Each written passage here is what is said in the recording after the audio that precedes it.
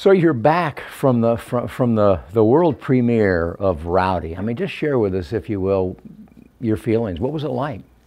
It was an amazing experience because I'm watching it with my wife, and I kind of whispered to her midway through. I said, "I really should be dead, you know, for something like this. That so many people say so many nice things, and usually you watch this after people have passed on. So it was a, you know, with all sincerity, it was a humbling moment for me because there were a lot of really cool people on the screen.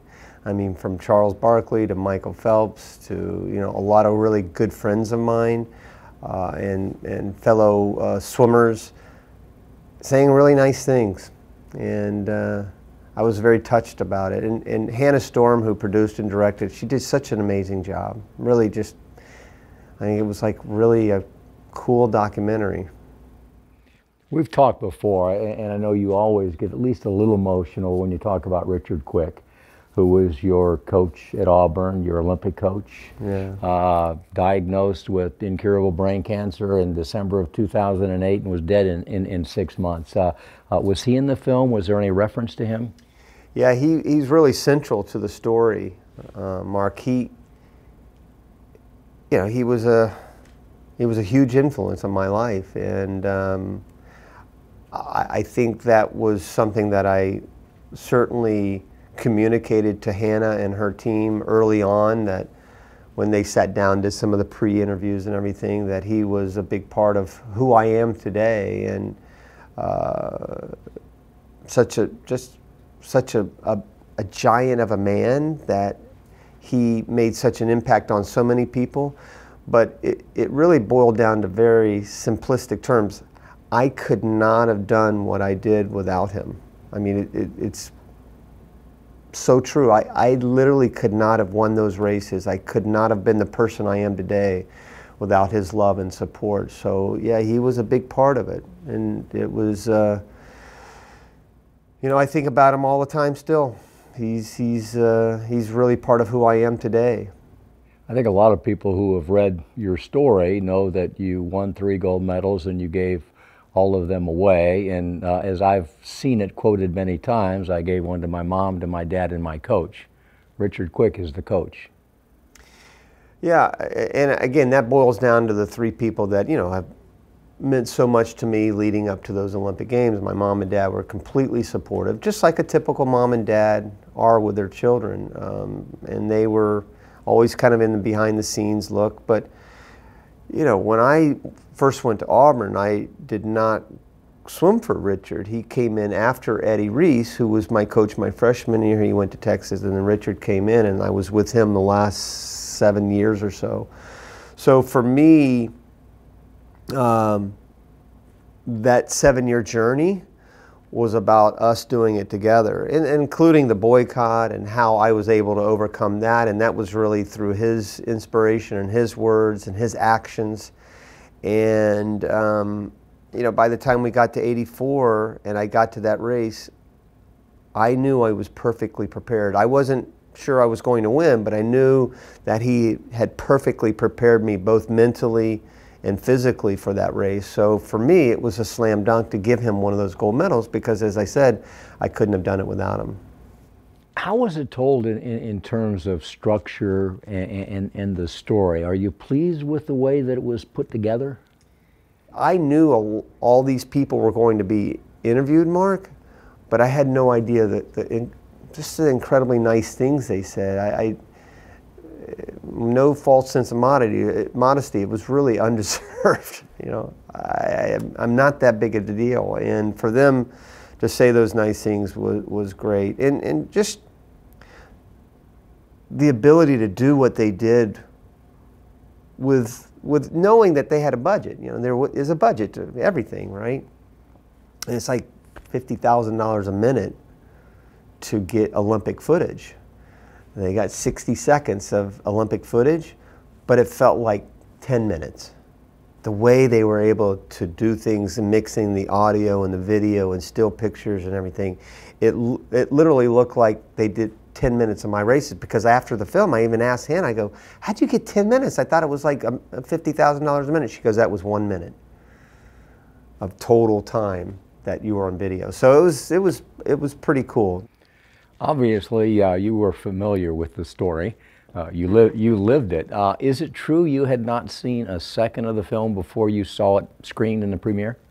I had literally not even seen a still picture, much less any kind of teaser or trailer, nothing. And I think obviously they had done that on purpose because they really wanted to see my face and be with me when we did the premiere, the showing. And because I had my wife on one side and I had Hannah on the other side. And you know, they both were kind of looking at me as I'm watching the film. Dan Hicks, my longtime partner, was on the other side, and it was great. And we had a little Q&A afterwards with Hannah, and I felt like a movie star. And like you say, you're not dead yet. No. You're a relatively young man. Was there a moral to the story? I mean, how does it end? I mean, is there a message that viewers would take away and say, you know, Rowdy's got something left? It's a little awkward for me to talk about it because it's about me, but I think the message is, I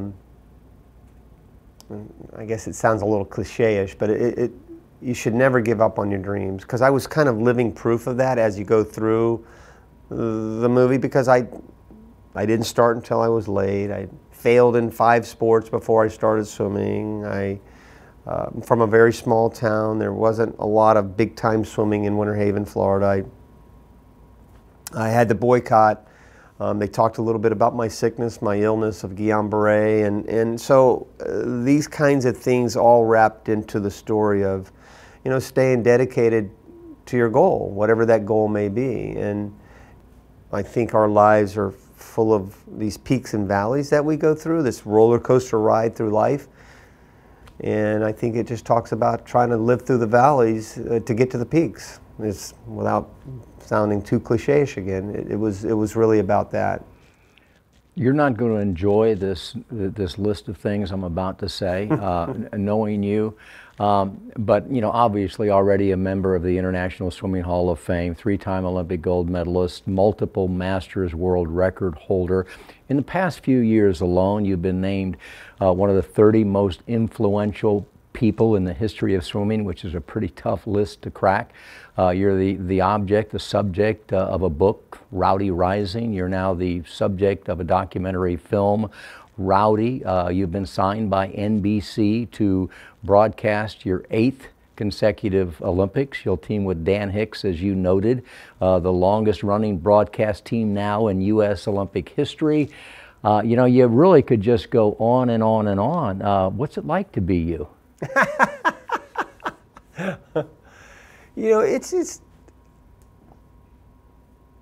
you know, in all honesty, Mark, I have to pinch myself sometimes because of the great life that I feel like I've had up to this point, and I continue to have. I have an incredible family. You know, my wife is my rock. I have 4 beautiful girls. I have 3 beautiful granddaughters. My whole life is revolved around these daughters and granddaughters, and but it's not all rosy. I mean, I suffer sometimes. You know, we all, you know, we have these good days and bad days, and I have both. You know, but I tell you, overall, I am one blessed person. I can't believe the blessings that have been bestowed upon my life. It's too good to be true. So if it all ended tomorrow, I can definitely say that I've lived a good life, even though it's 59 years young. And I think that it's generally accepted that you are the voice of swimming, and I think almost generally as accepted that you are the international ambassador of swimming, which could feel like a heavy weight to carry, but you obviously love swimming so much that it doesn't seem to be a burden. I do love swimming. I mean, people ask me all the time, if you could pick one reason why you won a gold medal in the Olympics, what would be that one main reason? And I always tell them, really, it's because I love swimming. I love to swim. I've always loved to swim. I've always had a passion for being in the water. I'm more comfortable in the water than I am on land.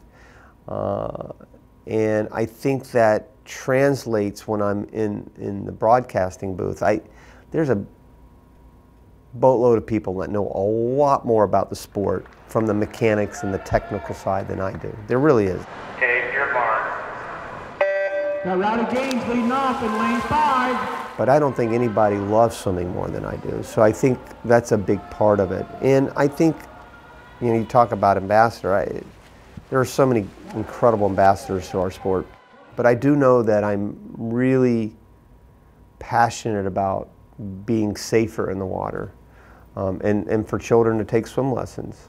It breaks my heart when I see a child drown, or when I hear about a child drowning, because I know how unnecessary it is. And it's a tragedy that I felt like we've all along have found the cure for, and it's swim lessons. And I just try to hit the road and make sure that that's a platform that I hope will be on my gravestone.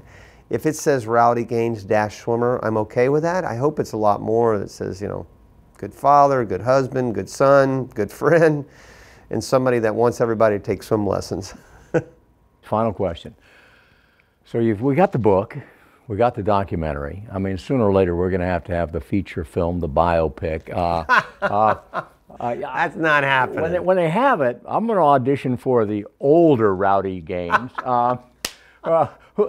Who do you see? Who would you like to see play you in a? You would be my perfect person, but 10 years younger. I wish. You look a lot younger than I do, my brother. No. Who do you think could play you? I mean, swimming ability aside, it's got to be Brad Pitt maybe, or somebody like that. No, I don't know. That's not going to happen, dude. It's not going to happen. That's out the window. But listen, this documentary was way overboard anyway. So the fun thing about the documentary I failed to mention was the fact that I think it'll be a great thing for my grandchildren and their children and their children to see, because it does kind of epitomize my story, at least before the Olympics, and I think they'll get a sense of who I was before 1984.